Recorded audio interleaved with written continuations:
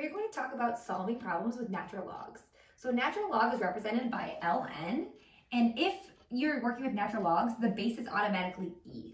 And e is not a variable, e is actually a number like pi. It's irrational and goes on forever, never ends, and there's a button for it on your calculator.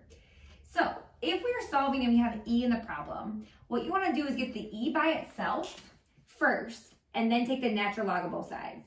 So this is 4 times this expression. To get rid of it, I would divide both sides by 4. So I have e1 minus 4x equals 4. Now that I have the e by itself and there's nothing else on its level, it's okay that there's stuff in the exponent but nothing else here, we take the natural log of both sides.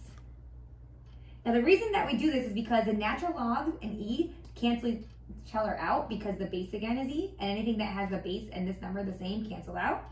So we have 1 minus 4x equals the natural log of 4. And now we just have to solve for x.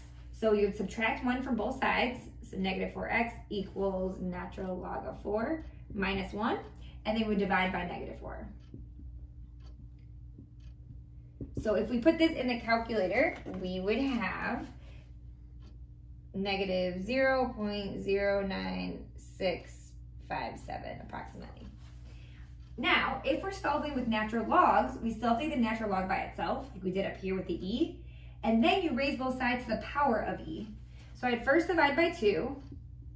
So this would give me natural log of x equals 6. And then you raise both sides to the power of e.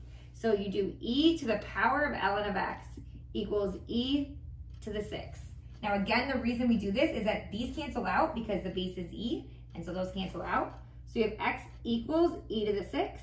So we can put that in your calculator, and again, rounded, that would be 403.4288 approximately.